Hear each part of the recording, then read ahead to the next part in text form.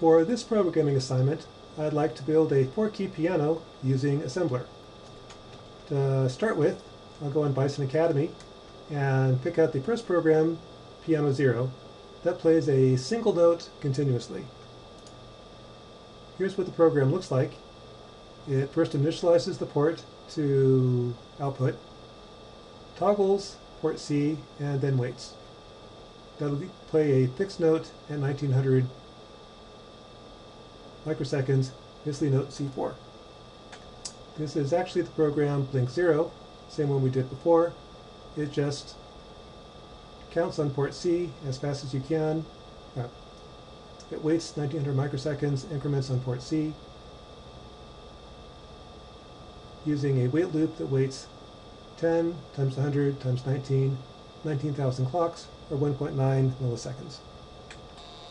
The resulting code is a rather annoying piano that plays a note continuously. That should be note C4. Next, I'd like to turn off that piano because this is annoying me. I'd like to set it up so it plays the note only when I press the button.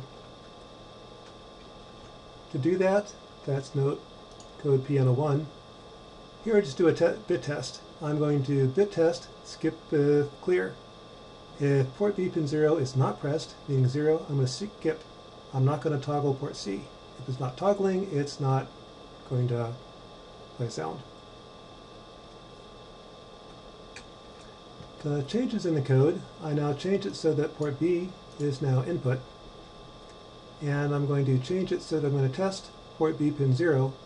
If it's clear, I'm going to skip. I won't increment port C. Adding that modification.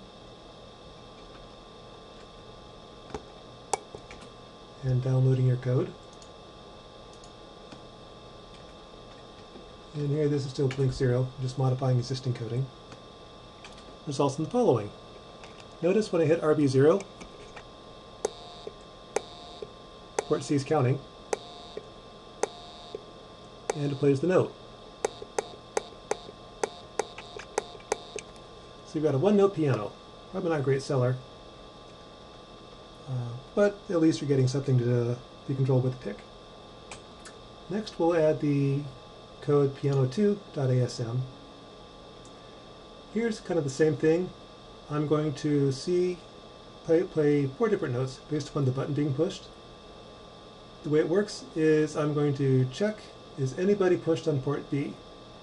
One way to do that is move port B back to itself. That seems kind of silly, but what that does is it affects the status register. I'll then say, was the 0-bit set on status? If it was set, then nobody was being pushed. If it's not set, somebody was pushed and I'll toggle, basically count on port C. And then I'll check which button was being pushed. Based upon the button pushed, I'm going to wait 4 different times. Those 4 different wait loops are determine the period or the frequency. So copying piano 2 over to my assembly directory and including it in the source file. When I compile it, I now have a new program. Download the new improved code to your pickboard.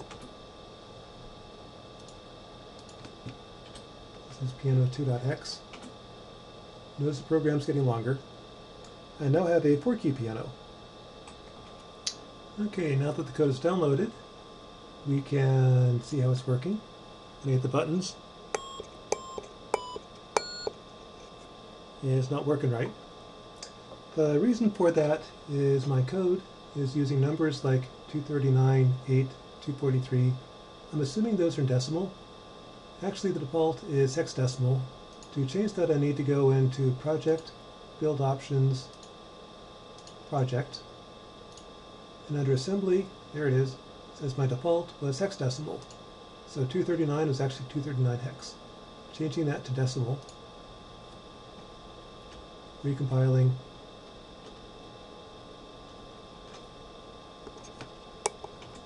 and downloading your code.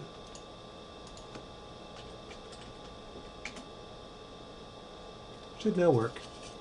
Here's the different buttons.